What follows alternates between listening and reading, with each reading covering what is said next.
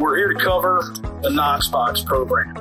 Not only is it a township fire code, but it's also a township ordinance that all businesses in Montgomery Township are required to have. Basically, it's a box, as you can see here, that's mounted on the wall, typically at the front of the building, that houses keys to access your building. And as you can see, the keys that are locked up in this Knox box never leave the premises. They're always secure in this box. And only the fire department has access to this box with this key. To inquire how to get the Knox box is you inquire at the Montgomery Township Fire Marshal's office or the Montgomery Township Codes Department. The Fire Marshal's office can be reached at 215-393-6936. There's a specific application that's required to fill out that has township signatures to process the application.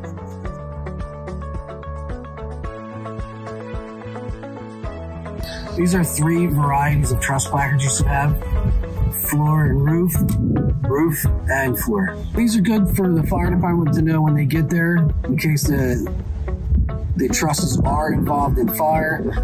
They know how long they have, the amount of heat that's involved in the trusses. And these should be installed right in the area of the Knox box, so the fire department can easily see them when they get the key for the Knox box. Here we have the fire alarm panel for the rec center. When we do our inspections, we're looking for a couple things from the fire panel. One, we're looking to make sure that the system is in normal. So it has the time, the date, and it's showing that the entire system here in the store is normal. Along with this inspection, we look for this, and we also look for your records. If you've had the alarm system inspected yearly, and also that you've had the sprinkler system inspected yearly. We do require those reports to be handed over to the fire marshal during the inspection. And we'll review those reports, and what we're looking for is any deficiencies of the system itself. If there are deficiencies on the paperwork, we ask that the deficiencies be taken care of, cleaned up, fixed, and then you have to submit another fire alarm report that says that the system is in proper working order with no deficiencies.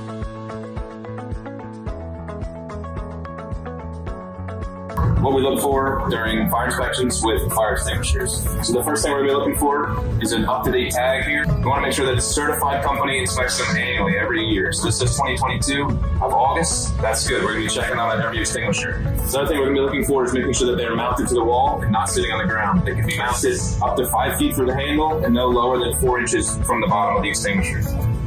Distance between extinguishers, we're going to make sure there's no more than 75 feet between each extinguisher. If there's lobbies and things like that, we may require an extra extinguisher. We want to make sure there's no merchandise or carts or anything blocking the extinguishers that would prevent them from being used. And then if you or your staff are in need of any trainings, our department has staff trainings that we offer. We come out to your site and we're able to train them with live fire and actual extinguishers. So reach out if you need any training.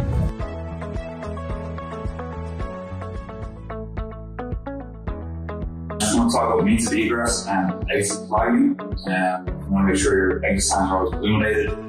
And if power goes out, you need to stay illuminated for 90 minutes. And you want to make sure your means of egress is always clear and there's no obstructions in the way, both on the way to the door and on the other side. And the door should be open easily with not excessive amount of force. And most fire doors should be equipped with a self-closing bracket.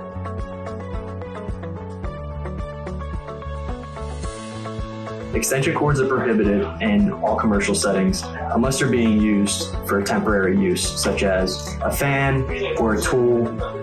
They can't be used for permanent wiring. So if we come across this in inspection, we'd ask you to remove it and not to use it. What you can use is a UL listed power strip with some restrictions. First of all, when you get the power strip, you want to make sure that it's UL listed. and it has a sticker on the back of it.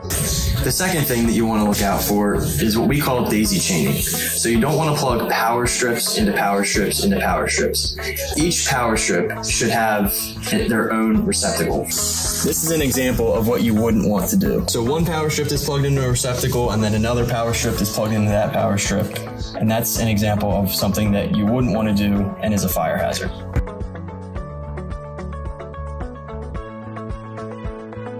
So next we're going to talk about storage height in a commercial building. In a non-sprinkler building, the clearance from the ceiling to storage height has to be 24 inches. In a sprinkler building, it has to be 18 inches. So this box right here would be too close in a non-sprinklered and sprinklered building. So if we came across this in an inspection, we'd ask you to move it down to a lower shelf, or we'd obviously have to come back if there was excessive storage.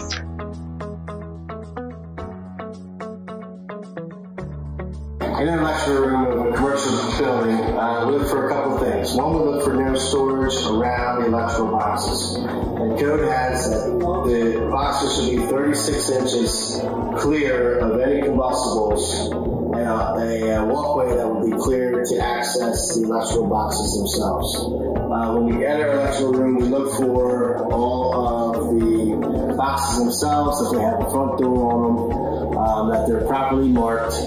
And once we enter a breaker box, we look to see if any of the breakers have any open spaces. And as you can tell here, some of the spaces that don't have breakers are covered by plastic covers. And this is to prevent anybody from coming in, sticking their finger in there, and getting electrical shocked. As we move, we go around the room. Many commercial buildings have multiple electrical boxes. We check their generator services, make sure they're sealed up, and again we'll go to every electrical box and just to check to see that they're labeled, the doors are on them, and that any open breaker boxes are covered. By code, there should be some sort of marking on the outside of your electrical and mechanical room, clearly marking what's behind the door so that we know when we do our inspection, and if there's an emergency, that all the mechanical and electrical components are within this room.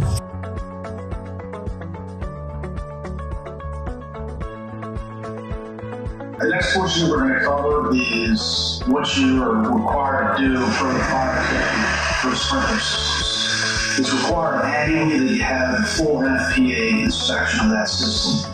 One of the first things that we'll look for is clearance around the riser. You have to maintain clearance and accessibility to the riser itself, as well as we're going to go take a look at the tags to make sure it's within 1 year of inspection.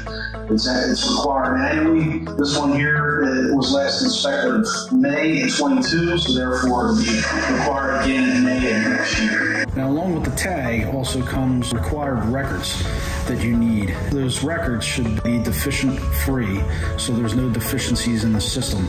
If there are, you're required and obligated to make sure that those deficiencies are repaired. If you need to schedule a fire inspection at your business, you can contact the fire marshal's office.